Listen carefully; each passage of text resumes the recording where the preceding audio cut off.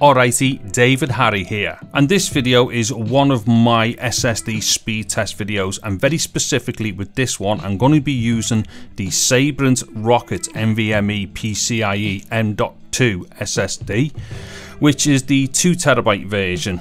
Now what it is with this particular video, I'm going to kind of like bypass a bunch of the things I would normally want to do with these kind of test things, because I've already done a quick test of this this SSD, and I have to say I'm very disappointed with it. So what I'm going to do is just show the results in the real world compared to what what basically Sabrent say that the drive is capable of, but also what the synthetic is saying as well from CrystalDiskMark.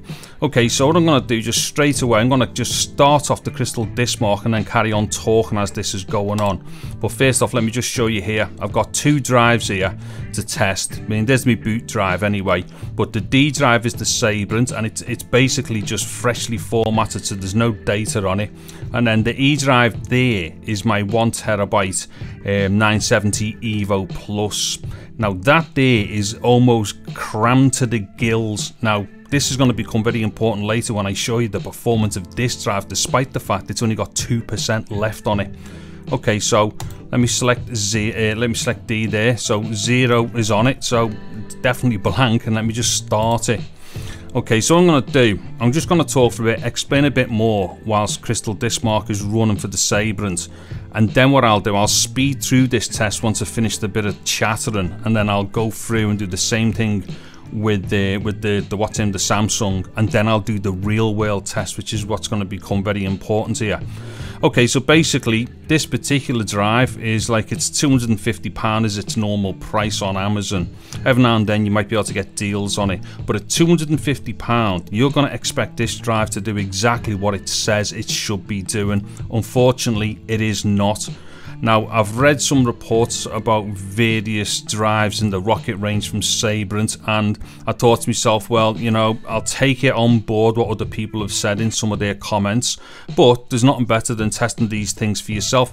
Now, what it is, you know, obviously I'm running like a series of SSD speed test videos and whatnot for my YouTube channel, but that's only because I buy a lot of SSDs for my various computers and whatnot, and then right now I definitely need a 2TB one, and I thought, well, this seems to fit the bill. It's really fast and it's going to keep up with my Samsung, and it's got a larger data area for me to do a lot of video stuff in. But I've got to say straight away, I'm massively disappointed with it. So a lot of the reports that I'd read on Amazon, my results seem to be kind of falling in line with what other people have been saying. Now, to be fair though, I will do a follow-up video to this one, because I'm going to get in touch with Sabrent and the seller on Amazon just to ask them, can they explain these results from this video and whatnot, and what their solution is. And if I don't get any kind of, like, you know, something back off them handy as a response, it's definitely going back for a refund without a doubt. And then at that point I'll definitely do a video about me, you know, my whole experience with it. But right now this video is just so people can see exactly what I've, you know, ended up coming out of the tests with as far as this drive is concerned. And it's also being done so I can play it to Sabrent and the seller on Amazon. Okay, so what I'm going to do now, I'm just going to whiz through a bit, so I'll fast forward this until I get to the end of these results here.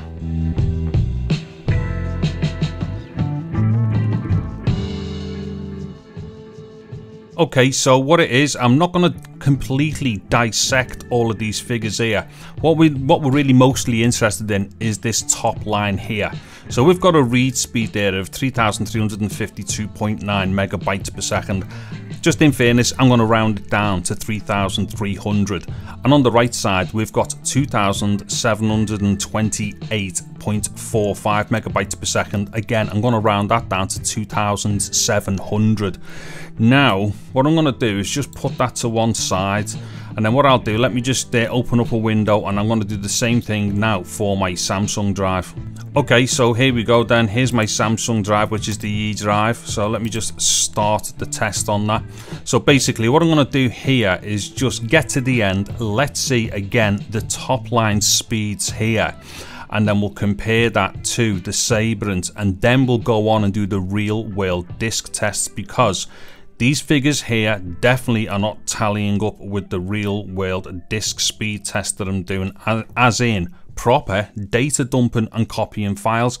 These figures just do not translate whatsoever. Okay, so let me just get to the end of this and then we'll carry on.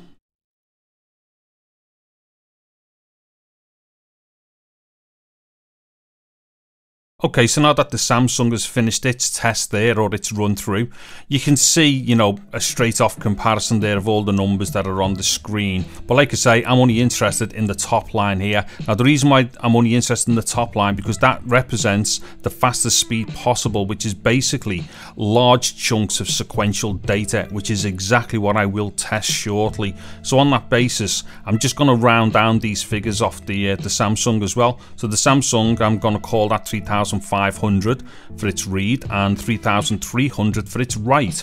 Now the reason why I'm rounding down is just because it actually gives a little bit more leeway back to the drives as well.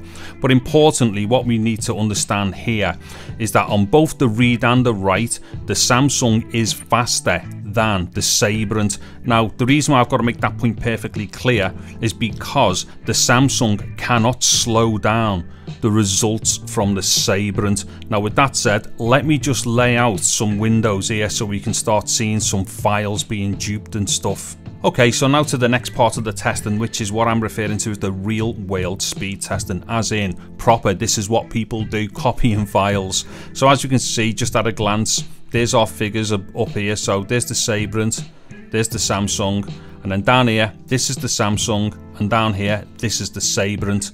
Now, just let me make it really important. Right now, the Samsung has only got 2% empty disk space. And the reason why I'm overemphasizing that is because despite that, the Samsung isn't being hindered by anything. And then the Sabrent is on, like, got no data on it, it's been freshly formatted, so it is in the best possible position. But I already know that the Samsung is still operating at 98% the way it does at 1%. It's amazing. It is a very good drive. Now also, just before I do this, I can tell you right now that the Samsung, these top line numbers up here that the Samsung, or that was seen from CrystalDiskMark, which also is very similar to what Samsung publish. When you do real world data dumping, you're not a million miles away from this. Samsung's figures are very close to what you actually get from the drive in the real world. Right, now watch this. So single large file, let's start that. Okay, so that's 2,200 gigabytes per second, so it's not 3,000, but you wouldn't be that, well, you would be bothered because it's not as much. But let's just see what happens. So already it's a third less than what it was saying as far as its write speeds. Now it's took a dive. So obviously what's happened there, it's gone through some caching or buffering routine, and this is your real world disk speed now. So that there is 1.0405.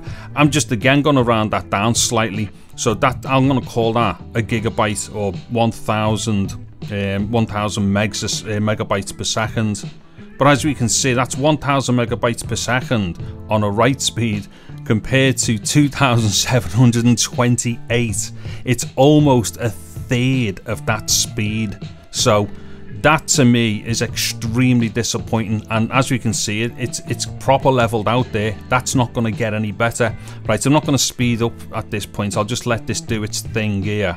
I'll just give us an idea as to what's going on. Hold on. There we go. So that consistently leveled out at just over 1,000 megabytes per second, which is nowhere near 2,728.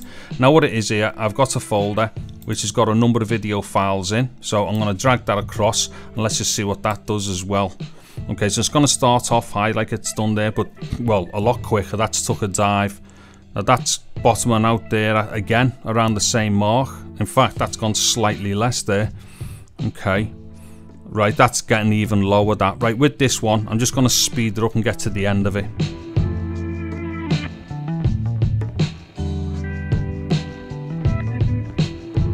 Okay, so with that gone through there, what we've seen is that it was slightly less. It was going under the 1,000. But just to be fair, I'm just going to even it up or round it up to the 1,000.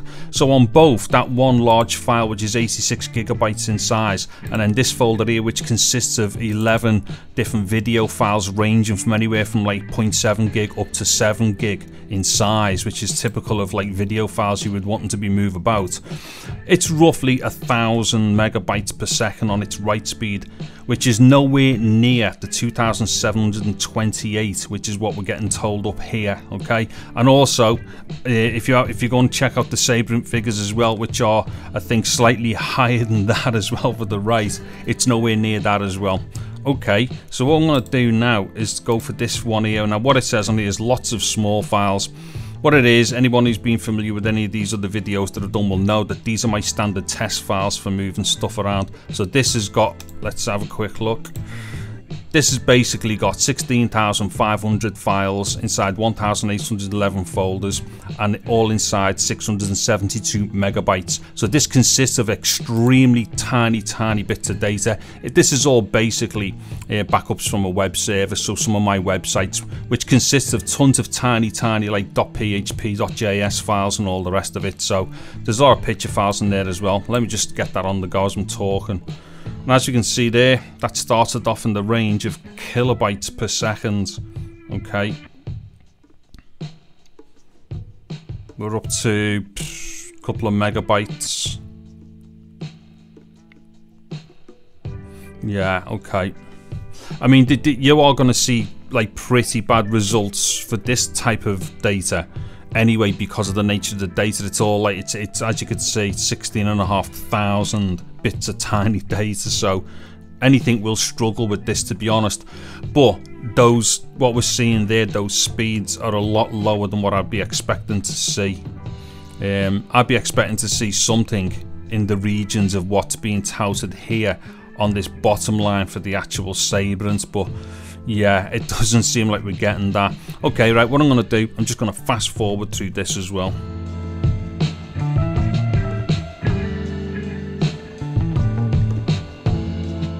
Okay, so there we have it then. So we got to the end of there, and you've seen them numbers there. You may, you know, or you come to your own conclusion over them numbers, but I'm telling you now that they're a lot lower or a lot smaller than what they should be. Now what I'm going to do here, I'm going to delete all the source files from the Samsung drive, right? And then what we're going to do is now test the read speed of the Sabrent, because I'm going to put them files back over there. Okay, so I'll start off with the single big file. Now don't forget, read speed here is saying 3,352. Now our write speed is 3,326 here, so it's near about the same. So I would expect somewhere in the region of 3,000 here. And I know full well that the Samsung is capable of it. Now watch this. So single large massive file. Now 1.84, that's still not, yeah, that's, well, I don't know, that I'm not happy with that, because it's just not 3,000, it's not over 3,000, is it? Now it's going down a bit there, 1.6 and whatnot, so that's almost half the speed.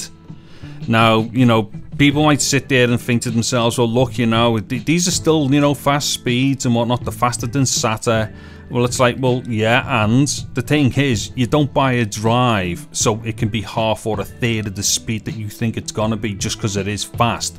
I mean, for the likes of me and people who do stuff like me, which is video editing, you're using large, massive, you know, folders where you need them moved around really quickly. It's the whole reason for buying a drive like this. As you can see there, 1.6. Which is 1,600 megabytes per second, which is less than half of what it says it can do. Now again, I'll take these the folder with the files in. So this is the individual video files. Started off at just over 1.8, so started off at just over 1,800. And like I say, I must stress here as well, the bottleneck is not the system. I'm running on an i9-9900K. My video files are being recorded to a separate drive, not the two that are being used. I've got 32 megabytes of fast RAM, great motherboard, blah blah, and also my Samsung disk is well capable of getting very close to what it says it can do. And as we can see there, I'm going to say 1,600 for that. So again, basically half the speed. Now let's do this, lots of small files back. Okay. Right, so that seemed to take a little bit longer on its read to get up to speed. Yeah, I'm not going to labour the point on this particular test now, so let me just speed through and get to the end and do a bit of a summary.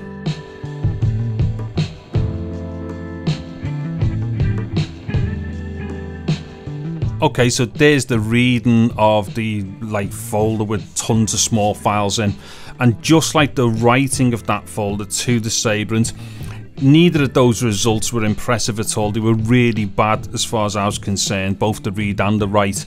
Probably the read might have even been worse than what you would expect as well.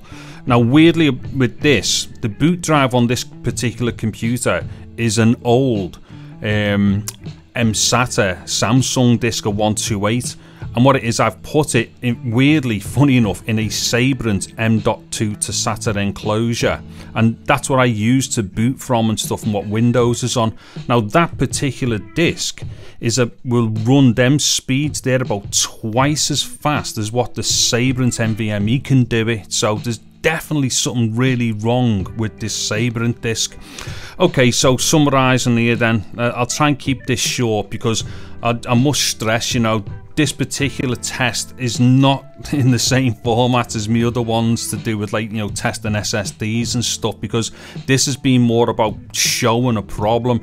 And just again, to make the point clear, I'm doing this mostly so I've got a video to, you know, show to Sabrent and also the reseller on Amazon, just so I can get some definitive answers as to what's going on here, because I will do another video and readdress it, and if indeed there's something that's going to make this better, I will definitely show all that. But right now what we're seeing, this drive is reporting to have a read speed of 3,300, and the best we were seeing out of it as an average was 1,600, so basically half the speed. Then on the write side, or the writing speed for the disk for the Sabrent, we're talking 2,700. We were lucky to be seeing 1,000 on average there as well, so almost a third of the speed. So that's like, you know, about 33% less than what it's, you know, reporting. Anyway, I think you can clearly see from what's gone on here that this Sabrent disk is absolutely nowhere near what it should be. And like I say, I won't dwell on this too much in this particular video, because maybe there's some stuff that Sabrent can, or more information Sabrent can give me, or the reseller and stuff. So anyway, what I'm going to do is call it a day with this video right now. And like I say, this one has been a little bit different from the other videos that I've been doing for the SSDs, and it's just because this one I was just straight away so disappointed, because what it is, I need like at least 3 to 4 terabytes worth of video space, but more specifically very fast solid state, and the only way to do that is NVMe. And as anybody who's, you know, doing similar stuff will know, you know, even a 1 terabyte NVMe drive is very expensive. That Samsung, for instance, was like £200 or £220. Although I have to say, I have not been disappointed with the performance of the Samsung. It has held up to what it said it was going to do for me. I've been really pleased with the Samsung. But I've got to be honest, I couldn't afford to buy a 2 terabyte or bigger in the Samsung range as far as their NVMe's are concerned. So that's when I looked at Sabrent, and I've got to say right now, I really wish I hadn't spent that money, because one way or the other, you know, it looks like the drive's going to be going back. Well, this definitely will be going back. Whether it gets replaced or whatnot is a different matter, and I will report on that anyway further down the line. Anyways, yeah, I think you can kind of know where I'm at the moment, and you can probably hear in my voice that I'm very frustrated, and I've done really well, I think, not to swear in this video, so let's call it a day now before I start like losing me rag and stuff. Anyways, yeah, keep an eye on this situation, and I'll do an update of this as soon as I find out stuff and whatnot. And if you've liked the video, you know, please give it a thumbs up, subscribe to my channel, and consider hitting that bell notification icon thing and whatnot. And also as well, I do plan on making a playlist all to do with drives and speed testing and stuff like that, so that will grow over time. So if you're into that stuff, look out for the playlist. There'll be links and stuff as that starts developing. Okay, anyways, I'm David Harry. Thank you very much for watching this video. Take care and goodbye now.